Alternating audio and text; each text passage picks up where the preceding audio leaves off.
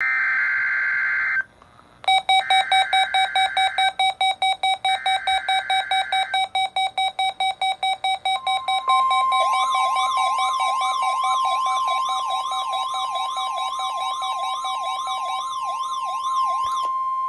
proceeding was a test of the National Weather Service warning alarm tone. During potentially dangerous weather situations, specially equipped receivers are automatically activated to warn of the impending hazard.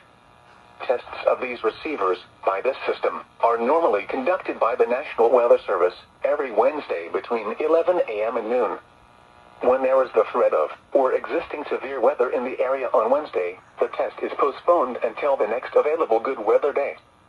The warning alarm, transmitted over National Weather Service radio stations in north central and northeast Illinois, will be activated for watches and/or warnings affecting all counties in north central and northeast Illinois, as well as counties in far northwest Indiana.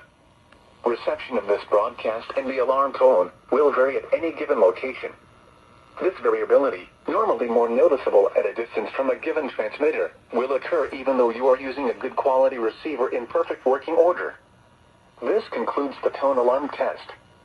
We will now return to our regular program.